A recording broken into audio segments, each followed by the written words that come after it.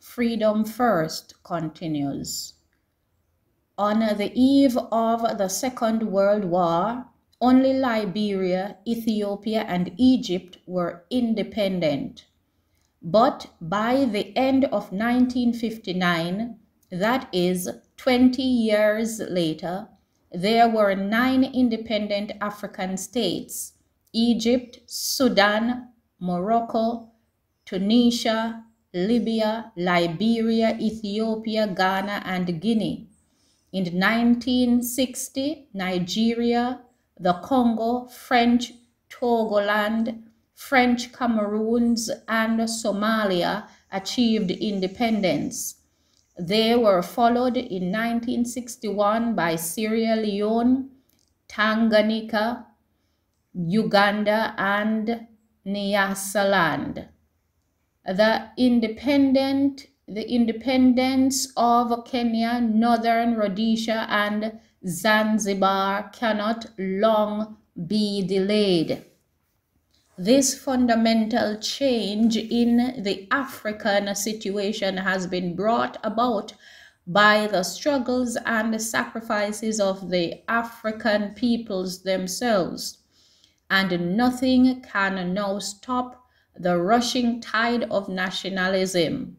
As long as a single foot of African soil remains under foreign domination, the battle must continue.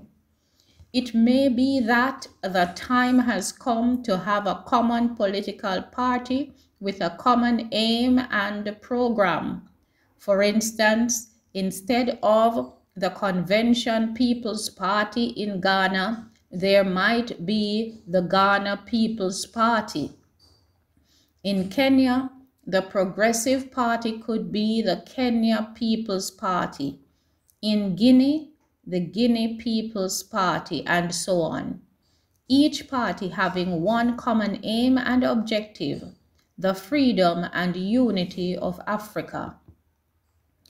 The various people's parties, with their common aim, would cooperate with each other. A central organization would undoubtedly be necessary, and also a highly trained headquarters of staff. If this kind of solidarity on the party political level could be achieved, it would surely strengthen African continental freedom and unity. Party leaders in countries which are still not free would be able to derive strength and inspiration from close association with their opposite numbers in independent countries. Though beset by difficulties, they would gain confidence from being part of a strong continental organization with immense resources which they could draw upon in time of need. From its inception, the Convention People's Party declared in its constitution that it would seek to establish fraternal relations with and offer guidance and support to all nationalist, democratic, and socialist movements in Africa and elsewhere which are fighting for national independence and self-determination. Among independent countries, the Common Party would act as a unifying force. Also, if a common domestic policy could be worked out, it would help immeasurably in the planning and development of the African continent as a whole, in the economic and social spheres. The unevenness of development in Africa, both political and economic, is a major problem. Some countries are poor in natural resources, others rich. Some achieve independence comparatively easy and peacefully, others are still struggling. The obvious solution is unity, so that development can be properly and cohesively planned. Countries under alien rule achieve independence in different ways. India was promised freedom by steady evolution towards self-government in ordered constitutional stages. In fact, it took 27 years of civil commotion and passive disobedience for India to achieve her aim. Libya was granted independence by the United Nations Organization as a direct result of Italy's defeat in the Second World War. The Portuguese colony of Goa was liberated by India. Several countries in the Middle East owe their existence as separate states to the Western powers when they carved out the Ottoman Empire after the First World War. In Africa, the nature of the freedom struggle has varied according to the background conditions against which it has had to operate and the position of the international scene at a given time. Generally, in territories where there is a settler problem, the struggle has been more prolonged and sometimes violent, as in Kenya during the Momo period.